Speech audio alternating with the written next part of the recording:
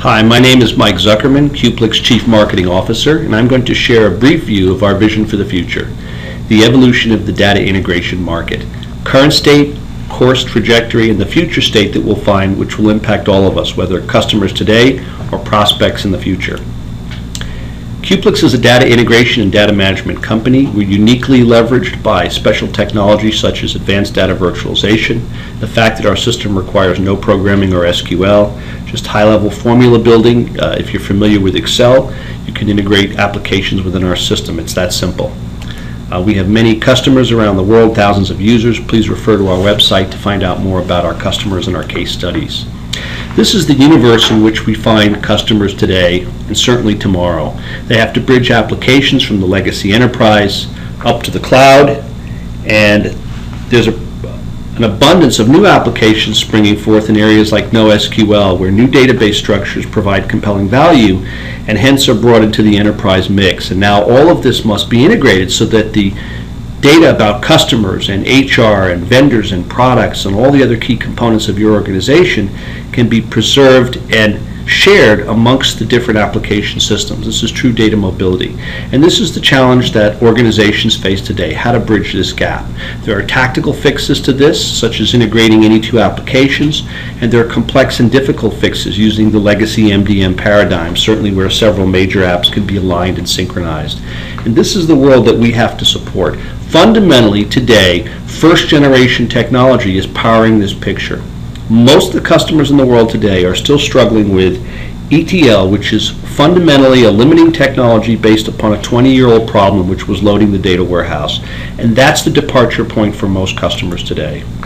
If you look at the market, you'll see that there's $3 billion worth of data integration, depending on how you carve it out, whether you add data virtualization, where you put MDM. There's another perhaps $1 billion now for data quality, and certainly several billion in IT services.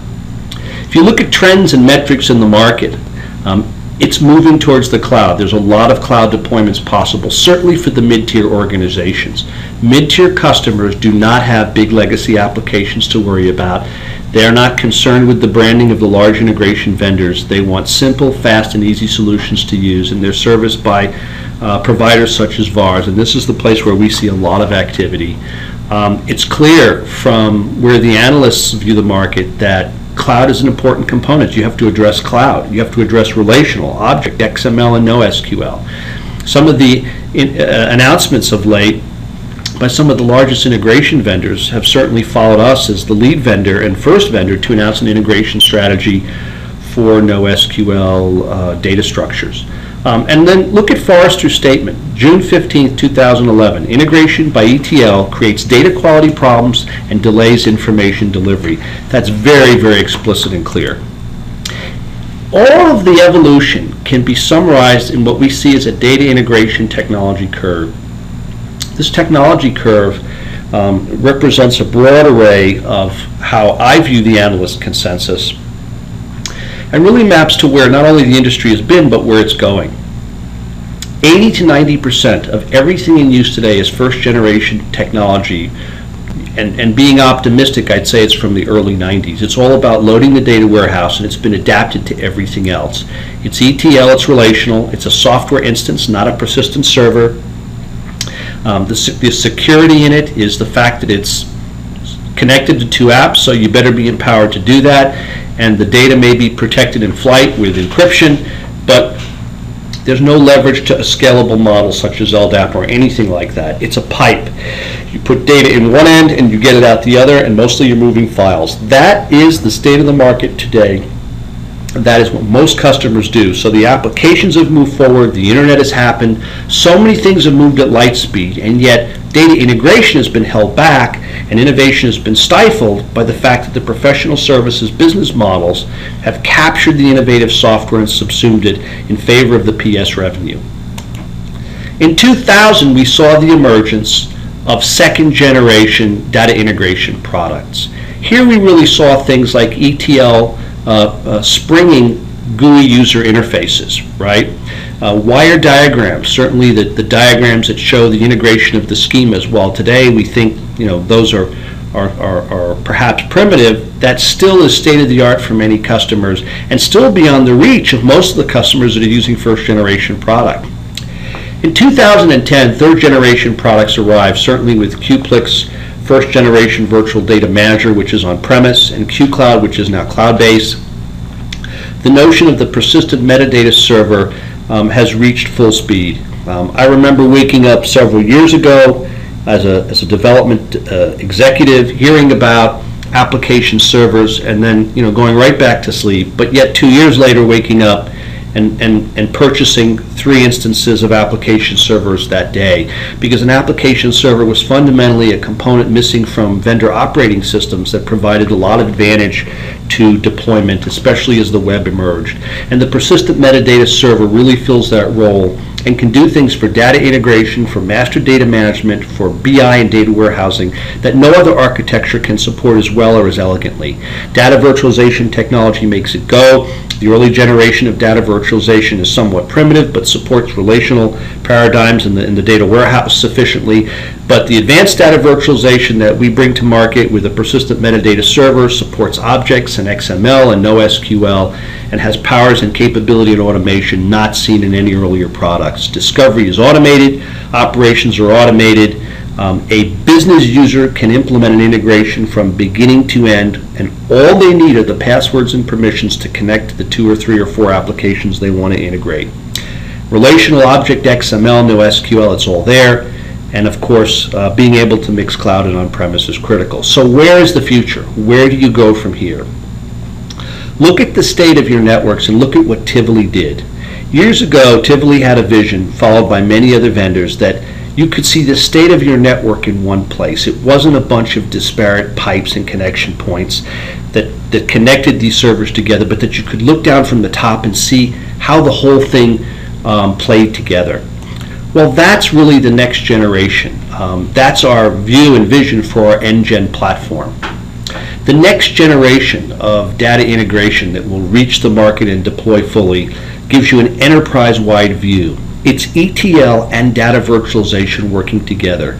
It's a network topology. It's stateful. It has lineage. It lets you see today what is the performance across my enterprise of every data integration instance I have, whether it's for master data management, whether it's for transactions, whether it's for near-time or real-time or tactical integration or customer data harmonization, or it's running on ETL or it's running on a persistent metadata server. How is it performing? How many transactions happened? I, the CFO, want to know in my global enterprise with N instances of SAP, today, how many integrations happened against my SAP ERP systems of record? Which systems touched it? How many records did they move? How many of those records failed to integrate, and for what reason? What were the issues? What is the state of data quality, which is usually one of those issues today, and how has it changed over time? How are my data governance rules being applied? Can I roll forward or roll back an integration where bad data rolled into one of my systems and it's now propagated itself across my enterprise?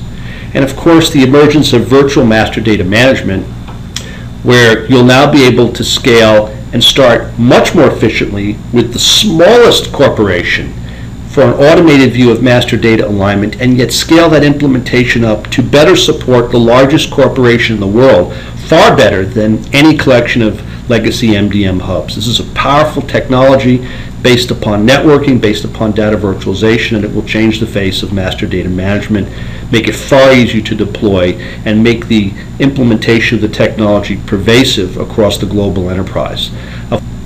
Enterprise data virtualization is a unique technology that makes the 3rd and 4th generation go. First, data is virtualized. You can get to it in one place. It's in a consistent object dashboard. It's federated, though we use the term globalized. Federated, there's 5 things from 5 sources I want to put together. Globalized really allows you to virtually put these things together and get from one source 5 things that we've created in our virtual world for you. And of course, presentation, that whatever data you're pulling from whatever source in whatever way, you can put it in the right format for the consuming app, whether it's BI, your data warehouse, data integration, or master data management.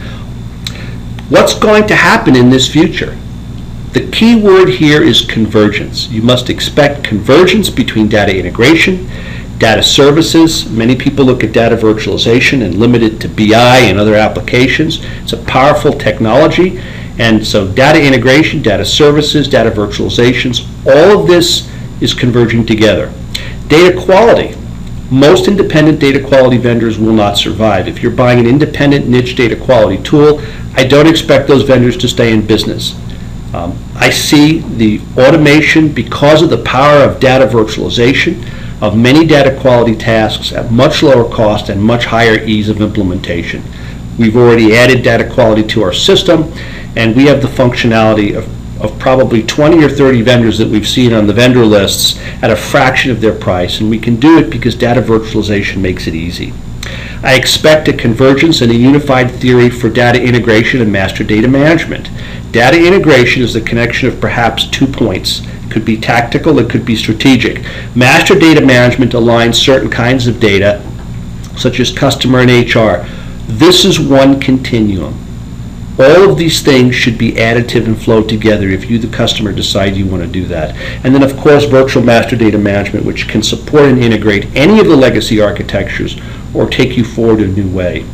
Data governance also will grow the automation and eliminate a lot of the manual process that makes it ineffective.